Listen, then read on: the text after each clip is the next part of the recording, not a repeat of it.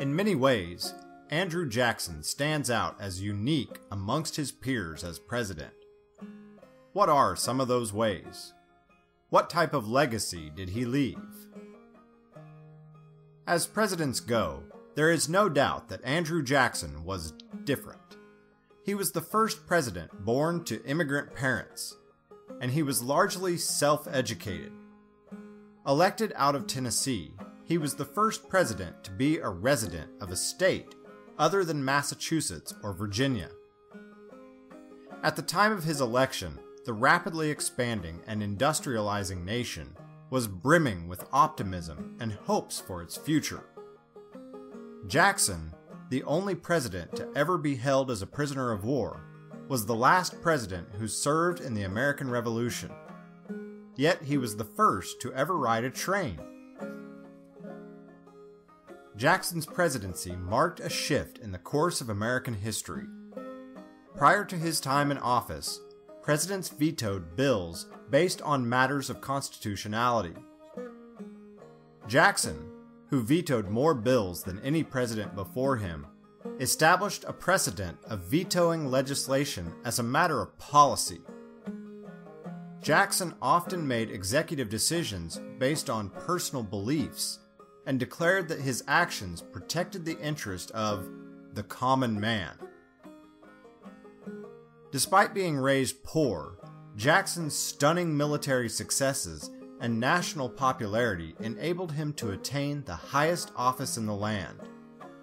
He overcame the corrupt bargain loss in the election of 1824 and emerged victorious in 1828, surviving possibly the most vicious presidential campaign in history. While scandal and dirty politics were never far away during his time in the White House, Jackson's action-first optimism matched the can-do mentality of Americans at that time. Jackson entered the office with the intentions of cleansing the government of corruption and restoring the nation's finances.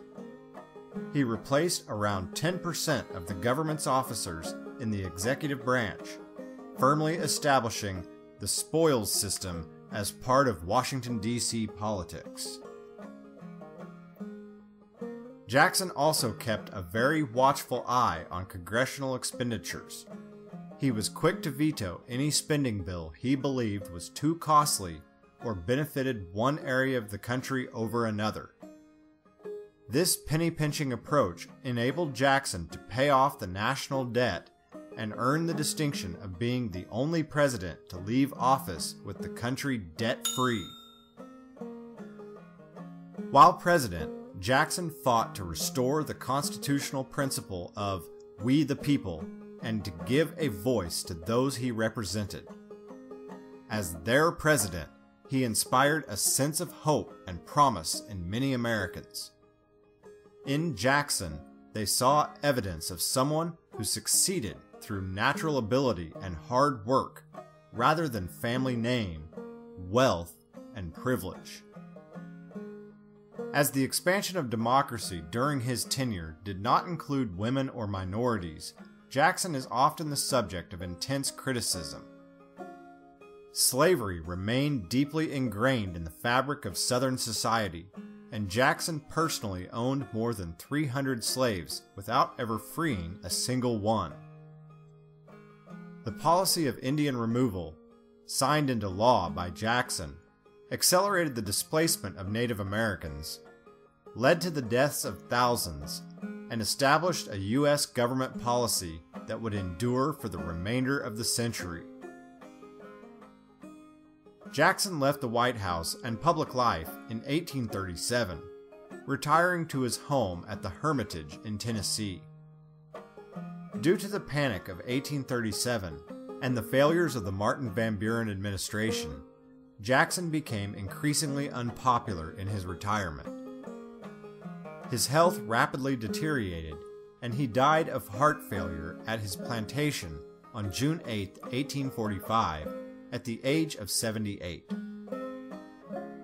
While serving as a hero to millions, Jackson is marked as a villain by countless others. The result of the life and presidency of Andrew Jackson is a complex, divisive, and enigmatic figure of American history. Few presidents achieved his level of popularity, and no other American has an entire era named in his or her honor. The impact of his time in office and the significance of the Age of Jackson ensure that the character of Old Hickory is permanently woven into the fabric of America.